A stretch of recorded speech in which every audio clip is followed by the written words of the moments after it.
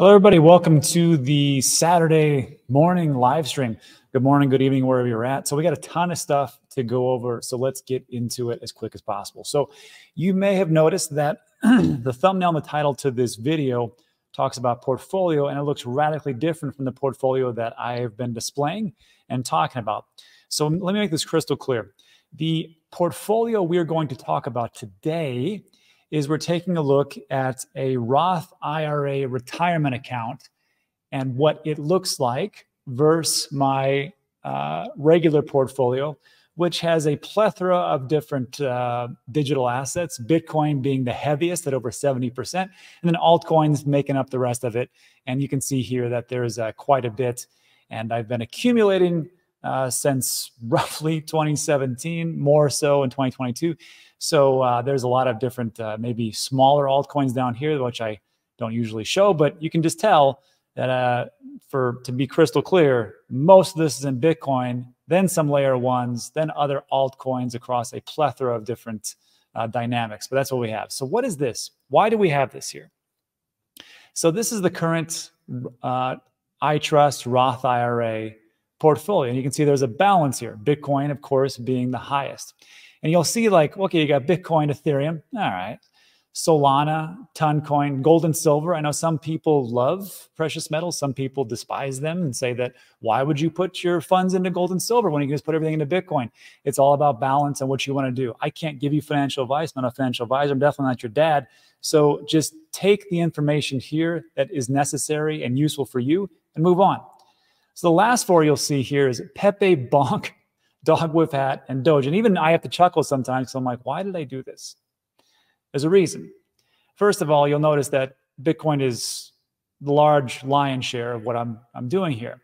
Then to layer ones, then into precious metals. And Pepe, Bonk, Dog with Hat, Doge, they're each around 2%, 2.5% or so. That makes up around 8 to 10% of my portfolio.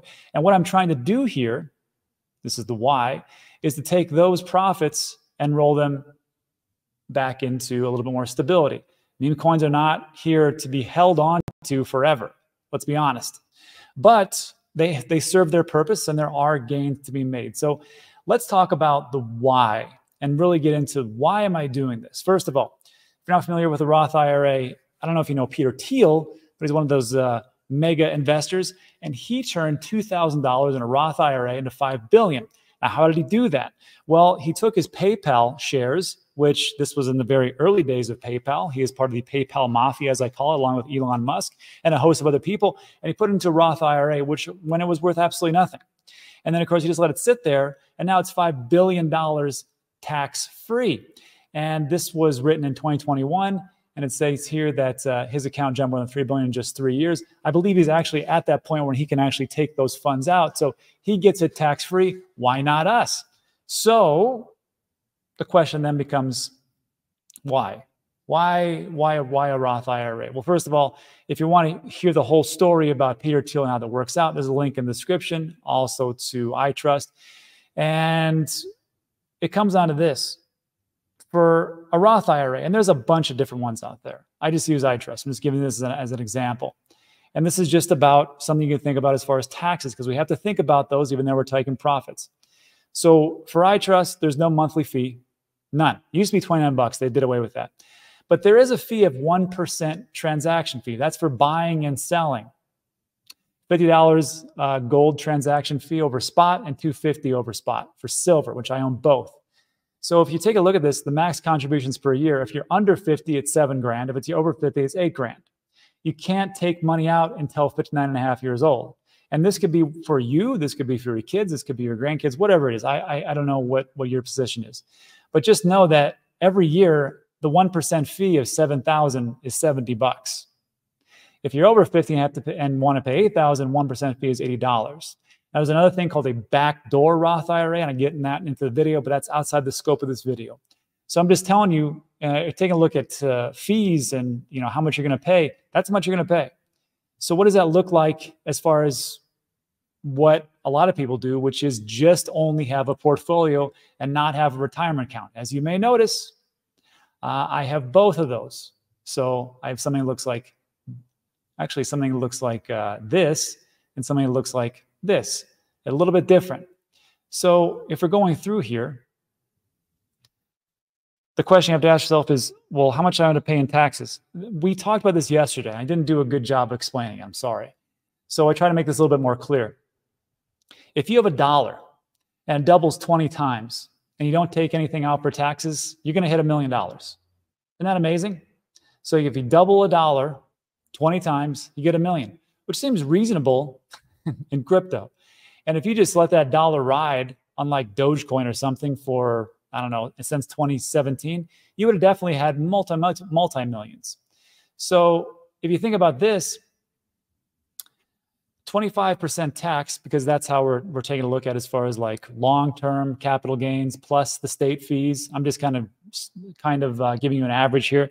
If 25% of that, and you want to take that out for taxes, you're going to pay, roughly 240,000, somewhere around there in taxes, 25%. Hey, it is what it is. You did a good job. Are you okay with that? Or you could just take $1, put that into whatever it was in your Roth IRA. And then over here, when you sell it, you get charged 1% of $1 million. So it's either 25% or $1 million. If we take a look over here, and we're always talking about taking profits, and it's true, but you have to remember that if you took profits at every time of this, you took $1 to double it, and you got taxed, and that's being generous. That's not short-term capital gains. You'd only have 72,000. So again, the choice is yours, what you want to do. As far as like just a straight up portfolio, retirement account, or whatever else it is. So why? Why did I pick these? It seems kind of ridiculous, right? Because this is what's available in iTrust. And they got a lot, I'll be honest with you. So just so you know, they have physical gold and silver, and they have digital assets and crypto, Bitcoin. I know people say, don't say Bitcoin is crypto, so I just say digital assets. But yeah, you've got Aave, Cardano, Arbitrum, Cosmos, Bonk, Bitcoin, stuff. Yeah, Doge, Polkadot, EOS. Yeah, the Graph, Hedera, Chainlink, Pepe, Near Protocol, Polygon, Render, Sandbox, Shiba Inu, Sushi, Toncoin now, Uniswap, Dogwoof, Stellar, and so on and so forth. So these are my options for this portfolio, and that's why I picked these. But why did I pick meme coins? It's because I think that there's a lot of room to run. Look, Bitcoin's at 60,000, 62,000, depending on where you're looking at right now. So for it to double, that means its market cap has to double. What's its market cap? It's like, I want to say $800 billion, somewhere around there. Correct me in the comments. I'm sure I'm not right. And that means that we have to get, 1.6 trillion for it to double, somewhere around there. There's a multiplier effect. Yes, correct. But if you take a look at something like Pepe, and remember, I cannot stress this enough, is that this is a very low percentage of my portfolio. Again, what I'm trying to do is maybe 2x or 3x, which I think it can be very easily done, and put that back into Bitcoin and a little bit of Ethereum, Sol, and precious metals. Got it? Okay. So with Pepe and all these meme coins, one thing you may notice is that there's no unlocks. The circulating supply and the total supply and the max supply, you don't have to worry about that stuff. And if we take a look at this Pepe coin, and not that I'm going to say like Pepe's got this great utility, it doesn't. It's just a meme coin. But if you take a look at this over like 3 months, 1 year, max out, I mean, it did an amazing job. Does that mean that there's no more gains to be had? No, no, no. I think when retail comes in, they're going to be like, what?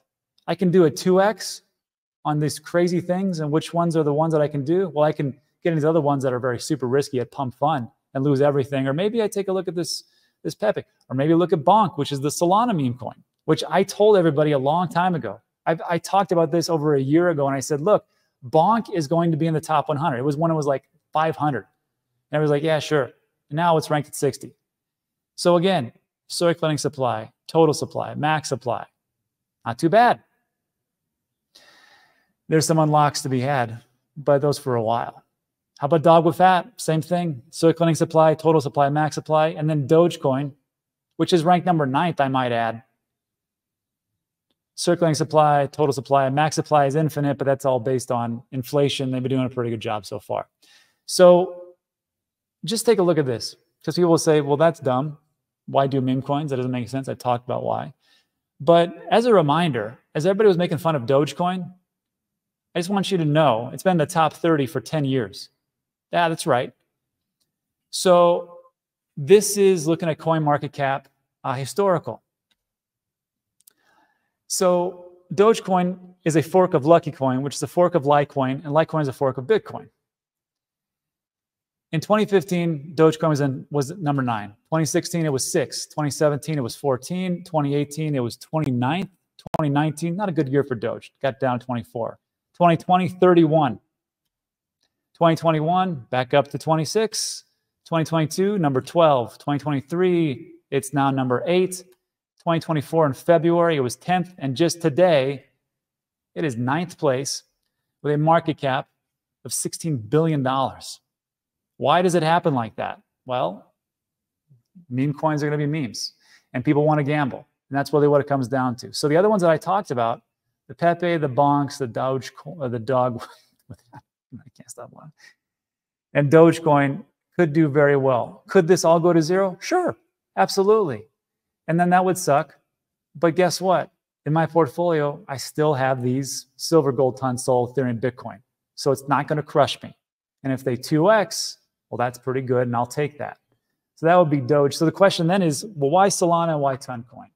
Toncoin, I don't know why, I don't know. So when Facebook came out, now called Meta, and they had their crypto called Libra, and just so you know, Facebook or Meta has 3 billion customers, 3 billion users. If they would have came out with a token, it would have been in the top 5 easily. Because you have so many people, you have so many eyeballs, and they're going to use it, and they want to transfer funds all the way around the world. YouTube, 2.5 billion. WhatsApp, 2 billion. Snapchat, so on and so forth. But if you notice with Telegram and Toncoin, this is 900 million. Actually, it's even more so. It's 950 million. You have 950 million people, and you have a native token for that, and you have wallets, native wallets, custodial and self-custodial wallets that you can use and transfer funds all the way around. And also it's backed up by Tether, where you can zip around value. I just don't see Toncoin doing bad. And then with Solana, it seems like that's kind of like the narrative right now. So we'll see if it works out with Solana. We talked a lot about it. I think one of the big reasons why Solana did so well, and people will dispute me, but there's a reason, is because they had a boatload of meme coins and they made a bunch of money off that, and that brought people in the space. Like it or not, that's the truth. And people like to gamble. So far be it from me to get out of the way of that. So with Toncoin and Telegram, I see this as a big push, but Telegram is not a messaging app solely. And we talked about this 2 months ago. Did you know that Telegram right now, you can use that for apps? What's the big deal, Rob? I have Apple and Android, I'll just do that. Well, first of all, if you use Telegram, like a lot of people do, you can do everything within it, right? You can order a ride share. You can meet people on a social app. You can play games. You can mine things. You can have AI-generated images, AI-generated answers, and everything else in between. And I talk about this in the video itself. And also what I'd like to note is this. Let me get out of here for a second. Oh,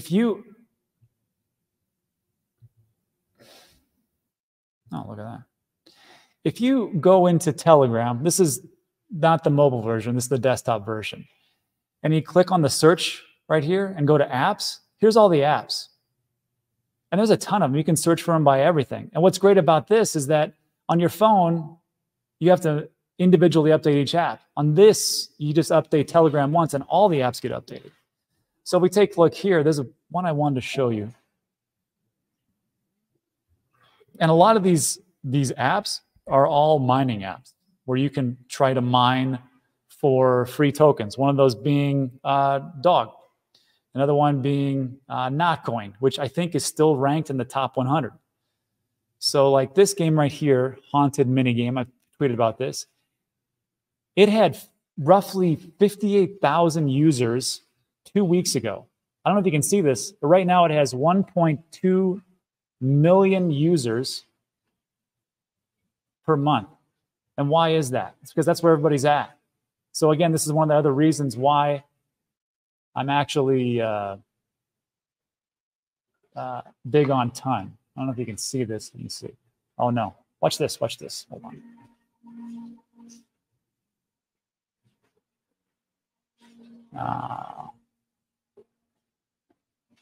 I can't show you the game itself. But anyhow, let me get out of here. So to finish this all up, here, that was all about the why. And of course, precious metals, I don't think they're going to go away anymore, or anymore. I don't think they're going to go away anytime soon. Ask Peter Schiff, ask the people that have been hoarding it for the last, I don't know, 3,000 years or so. So precious metals is still on there. So that would take care of the why. Let's talk about the how. So for this one, like what I like about iTrust is I can schedule a recurring buy. Just click here. And what have been smart, I should have done, but I did not do, is just, I could have put in Bitcoin and bought it every month, you know, for, I don't know, $300 or something like that. And that would have, or $400. No, actually 300. That way I could have had $3,600 worth of Bitcoin because I can only put in 7,000, just at that below 50. So I can do that. I can place conditional transactions. Let's say, for instance, that I don't want to keep checking this. What if I went to Pepe,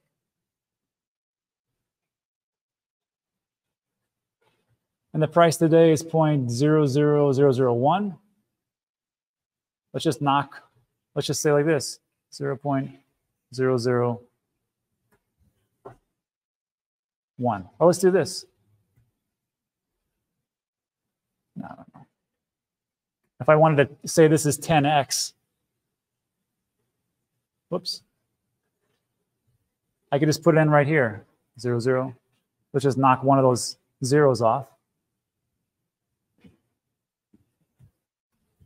And I can submit the conditional sell. That way I don't have to deal with it. Or I do a 5x or a 3x or whatever else it is. Then I can just set it and forget it, like the Bronco food dehydrator. So that would be something to do. And again, this is just an option for you for retirement. And then see where it goes. Now, just lastly, before we go into the Q&A, just so everybody knows, iTrust, they moved away from Fortress, which was, I think, quite honestly, a good move.